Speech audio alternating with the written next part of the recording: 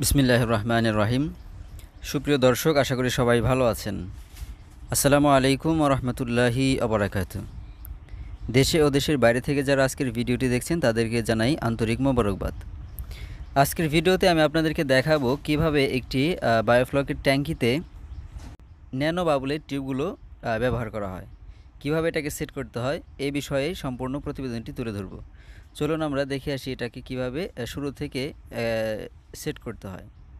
সুপ্রিয় দর্শক, এখন যে পাম্পটি দেখছেন আপনারা, এটি হচ্ছে হেলিয়া 120। এটা দিয়ে আপনার 30,000 লিটার পর্যন্ত ব্যাকআপ দেওয়া যায়। এটা একদম নিউ, একদম মাত্র বের করা হয়েছে। আপনার এখানে প্যাকেটটা দেখতে পাচ্ছেন। তো গায়ে যে সাদা সাদা বিষয়টা দেখছেন, এটা একটা এই ধরনের পাউডার, যাতে এটা নষ্ট না হয়।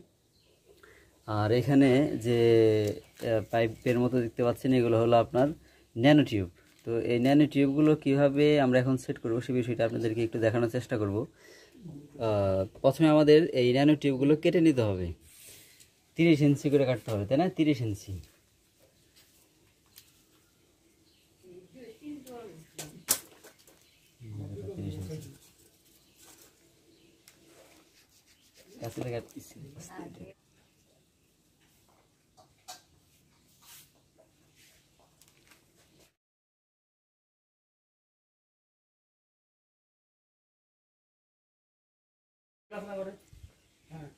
সম্মানিত দর্শক, এটা মোটামুটি কমপ্লিট হয়ে গেল।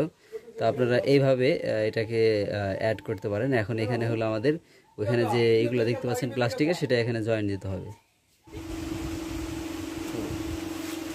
আমাদের এগুলো সব কমপ্লিট।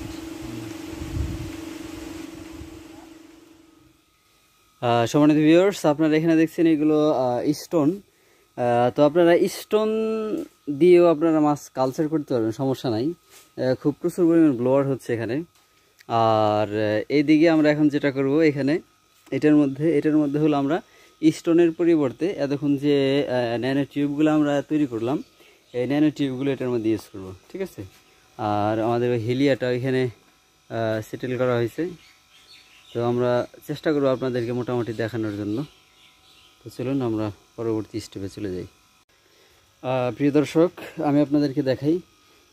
এখানে যে এইটা দেখতে পাচ্ছেন, এটা হলো আমাদের যে সেটার যে লাইনটা হবে, সেইগুলো হলো এখানে। আপনাদের একটা বিষয় আমি দেখানোর জন্য আসলে ভিডিওটা এখানে আপনাদের দেখাচ্ছি। সেটা হলো আপনারা আমার হাতে যে নজেলটা দেখতে পাচ্ছেন, এটা আসলে এটুকু হলো আপনার ঢালাই নিপিল যেটা থাকে। এই ঢালাই নিপিলকে আমরা এখানে ছিদ্র করে, তারপরে এখানে একটি এটা হলো গ্যাসের চুলার একটা থাকে আর কি, আপনার ওই গ্যাস যেটা দিয়ে বের হয়। তো ওইটাকে কেটে আমরা এটার সাথে অ্যাডজাস্ট করে আমরা এটাকে আমরা নজেল তৈরি করছি, যেটা হলো আপনার আমাদের এখানে খুব সহজেই সেট হয়ে যাইতেছে। এটাকে খুব সহজেই সেট করা যাচ্ছে। আর আসলে এই নজেলগুলা ঢাকার মার্কেট ছাড়া পাওয়া যায় না, যেহেতু করোনা ভাইরাস বা ঢাকা যাওয়াটা ওই ছোটো বিষয়ের জন্য খুব টাফ, যে কারণে আমরা আমাদের স্থানীয়ভাবে যে বিষয়গুলো আছে এগুলো দিয়ে আমরা বানিয়ে নিলাম। এখন এটার মধ্যে আমাদের যে গ্যাসের যেরকম পাইপগুলো থাকবে, এই পাইপ খুব সহজেই এটার মধ্যে অ্যাডজাস্ট করা যাবে এবং আমাদের রিং ব্লোয়ারে কাজ করতে পারবো। আমরা দেখাবো সেটা আপনাদেরকে। তো সেক্ষেত্রে আমি জাস্ট এতটুকু বললাম যাতে আপনারা এগুলো বানিয়ে নিতে পারেন। তো আমরা যখন এই বিষয়টা সেট করব তখন আমি আপনাদেরকে দেখাচ্ছি। সুপ্রিয় দর্শক, আপনারা দেখতে পাচ্ছেন এখানে আমরা সবগুলোকে কমপ্লিট করতেছি এইভাবে, এই বোতল দিয়ে। এখানে দেখতে পাচ্ছেন বোতল আছে, এগুলাকে এরকমভাবে ফিটিং করা হচ্ছে। আর এটার উদ্দেশ্য হলো যাতে এটা আপনার ট্যাঙ্কিতে দেওয়ার পর যাতে এটা ভেসে না ওঠে, এই জন্য এটা ভিতরে বালু, বোতলের ভিতরে বালু আছে, যাতে ওয়েটটা থাকবে ঠিক মতো। তো এটা আমরা এখন এটার মধ্যে সেট করব। আমি আপনাদেরকে দেখাচ্ছি কীভাবে সেট করব বিষয়টা।